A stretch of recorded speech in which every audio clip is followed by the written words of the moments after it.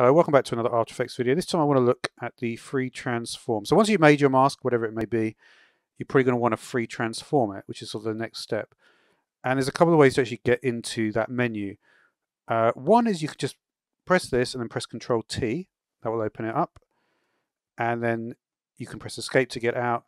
You can also double click on one of the points. I changed the size of the points to make them bigger. You can also do like Shift and F2 like you would before to deselect that.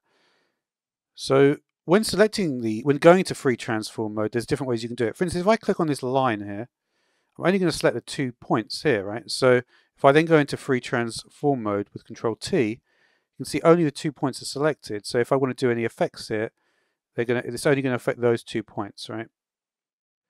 Now when we actually go into the mask, press Control T, you'll notice there's actually another registration point. It's like a mini anchor point. And you can see, for instance, if I rotate, you can see it's just going to rotate around the anchor point. If we take this anchor point, you notice we get a 4-headed arrow, and we move it over here, and we go for rotate. You can see I'm then rotating around that section there. Now if I deselect, so if I rotate, and then deselect, and then go back in, you'll see that it's actually returned back. So it's only just a temporary thing. If I do a scaling here, so it's going to scale like that.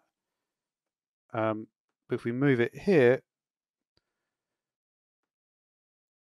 you can see only when I press Control is when it starts to do the scaling around that point. So if it was actually a lot smaller, I moved it here.